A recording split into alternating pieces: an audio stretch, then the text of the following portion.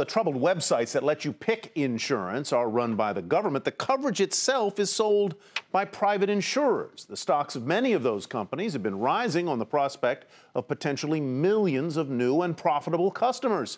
But if people can't sign up, or if only the sickest do, the profit and loss assumptions may be seriously flawed. Joining us now to discuss is A.J. Rice. He's Healthcare Facilities Analyst at UBS. A.J., welcome. What do the insurers fear the most, and who is most at risk among the insurers that are participating? Yeah, so I think what they do fear is exactly what you're talking about, that this ends up being a program where the people that have a lot of pre-existing conditions that haven't been able to get insurance sign up, and those that are healthy, relatively speaking, stay on the sidelines, and you don't have a balanced pool. The people that are the leaders in putting these plans out there right now tend to be the Blue Cross plans. Many of those are quasi-nonprofit, but WellPoint, among the publicly traded companies, is one of the leaders on the exchange. In the 14 markets where they have a Blue Cross banner, they're out there aggressively offering product because historically the individual market and the small group market have been their strength, and that's the type of person that's ending up on these exchanges.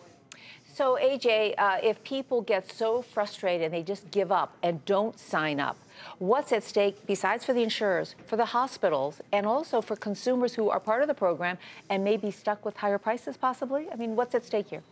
Yes, so, you know, from an investment perspective, we actually are a little more favorable toward hospitals across the board because they've been the safety net for the last 25 years since the Medicare programs were implemented. They take on the uninsured and do not get compensated.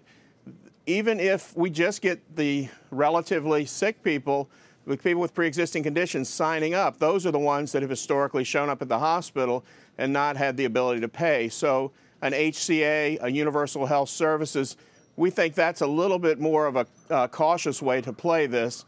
We do believe that for the insurers, it's going to be tough until we get clarity as to whether they'll be able to fix these glitches and whether people will be able to sign up sort of in the time frame you said. We think they need to have it pretty much fixed by mid-November, because that's when the bulk of the signups will probably come between then and year end. I guess one of the real selling points of the Affordable Care Act was that it was going to make coverage available to the very people that you're talking about, those with pre-existing conditions. One of the things that has stood out to me is how few companies relatively are competing in some states like Connecticut, whereas I understand that there are only 3 plans to choose from on that state's exchange, home of Aetna. And number 2, why some of the biggest companies in healthcare insurance, like Aetna, like United Health, like Cigna, seem to be tiptoeing in here very timidly. Why?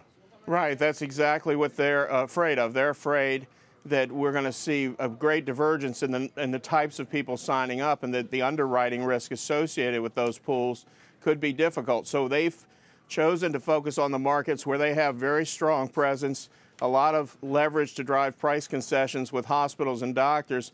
And so you're seeing those companies, which happen to be the ones we're recommending, be much more selective as to where they're going and what exchanges they're participating on. So I think, again, that's sort of a cautious way to play this. All right, A.J., thank you very much for being with us and helping us out there. A.J. Rice is Healthcare Facilities Analyst at UBS.